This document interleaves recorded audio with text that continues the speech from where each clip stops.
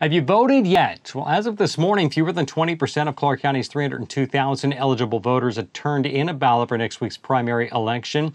If you're among the majority who haven't voted yet, Clark County Today is providing coverage of some of the biggest races on the ballot. Yesterday, we featured one of the highest profile races in the August 4th top two primary, the race for the Washington State Senate in the 18th District. Today, we're profiling the race for Clark County Council District 3.